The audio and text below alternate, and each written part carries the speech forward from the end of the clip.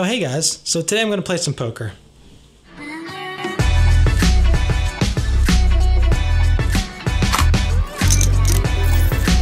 Another one. As far back as I can remember, I always wanted to be a...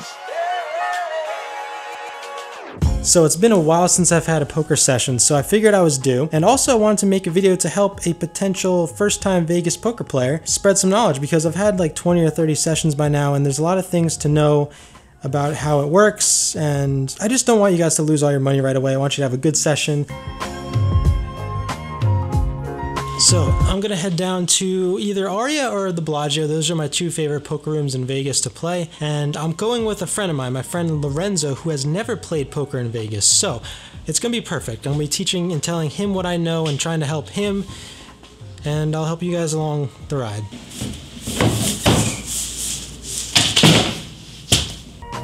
The way it works is when you go to the poker room, you go to this front desk and that's where you check in. Now, there are different types of poker games. The one I like to play the most and the most popular I think is Texas Hold'em, but there's different kinds of games and there's varying amounts of limits. So for example, the lowest table limits, the cheapest tables are usually called the 1-2 or the 1-3. The 1-3 just means the small and big blinds. $1 small blind, $2 or $3 big blind. Most of the rooms have 1-3 in my experience, and that's what I play. And the cool thing about that is there's still no limit to your betting, so you could still bet all your chips if you want. Usually you have to wait before you can get on a table. It's better to call in earlier. You call the poker room and you say, hey, I want to play the 1-2 table, put my name down, Chris P, whatever, and they'll say, okay, it's about an hour wait or whatever. And when you go there, there's TV screens that show you the order in which the wait list is. So usually you have to wait at least around a half an hour, but there are times where the poker rooms aren't super busy where you can just walk in and play right away. Otherwise you have to wait. Unfortunately, you have to wait till players leave, because you can actually play as long as you want. If you lose, you can either leave, like if you lose all your chips, you can either leave, or you can actually just put more money down and get more chips and keep playing.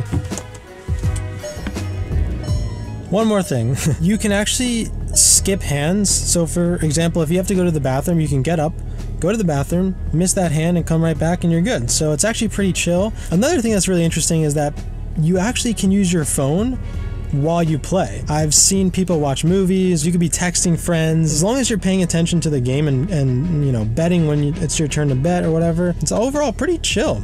Pretty chill. Also, you can get drinks. There's waitresses that come around and ask for drinks. As long as you tip them $1, they'll give you whatever you want. You ready to play some poker, bro? Let's get it. I got 40 on black. You're nervous? Yep, first time playing poker at the casino. Hands are a little sweaty, but I'm here for it. Alright, let's go. You got this. Let's get it.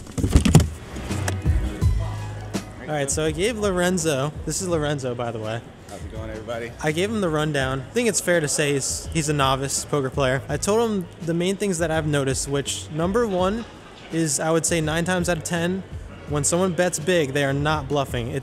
Bluffing is rare in my experience in Vegas at the poker rooms. When you play with your friends, you bluff every other hand, but here, not the case. So that's the first thing I told you. And the second thing I told him was just to play really slow and very conservatively at first to try to understand the players at the table. That's like a huge thing, because sometimes you just need to know the players. You'll see if you'll feel after like a half hour, like if people are like amazing Or just bluffing the whole time. or just drunk and being really stupid. Like, so those are like the two big tips I could tell you guys. Starting to sweat a little. Second floor. Good thing for Lorenzo or anyone that wants to play right now is you have to wear a mask in the casinos, so this will help hide your face. So that might be helpful. Thanks, bro.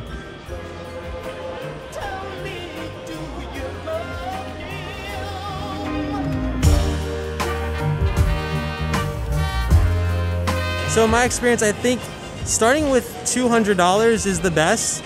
It's not crazy amount of money, but it's enough to give you some games, because a lot of times what happened to me was I bought in at 100, and if you don't get good hands in the first like half hour, 40 minutes, you won't have enough money to really make anything happen. So with $200, you have more of a cushion, basically. So we have 200 each. We're getting ready. We're waiting in line still. So.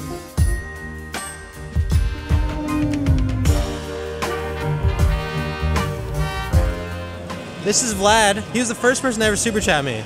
It was What's the up, best investment ever. I mean, it's amazing to see this guy grow, making a lot of people happy, creating quality content, and I think that it's hopefully not longer than 18 months to the 1 million subscribers, so no pressure. I don't know. I feel like it's going to take a little longer, but we'll see. Dude, thank you so much, bro. Nice to meet you, and nice to meet keep you doing too, man. quality stuff, man. Thank you, man.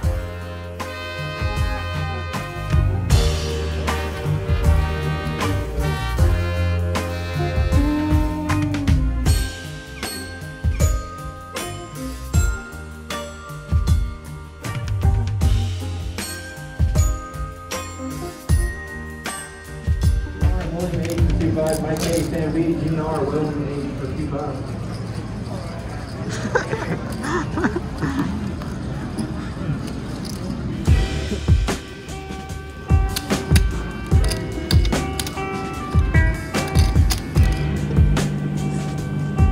All right, session over. I think we played about 4 or 5 hours. It was a long session. My session was up and down. I ended up down $30 overall. We both started with 200. Lorenzo left with over 400. I'm very proud of this young man. Good job. Well, no, like, did you? Yeah, no, was it was more fun. fun than you thought? Nah, I mean, I think it was fun. Like, at first, I was getting kind of frustrated because, like, I was just, like, I just kept having to fold. Like, Was I it didn't boring? Get Yeah. I didn't get a face card for, like, my first 15, 20 turns. But after that, honestly, like, that first win is really what kind of, like, ignited me. And then after that, like, I just had the confidence. So, okay, I'm going to take this guy out. The guy next to me was freaking singing the whole time. And, like, it was just... Yeah, it was good though. We had a good session, honestly. Yeah, and we got to play on the same table too. So, like, if you want to play with a friend, you can play on the same table.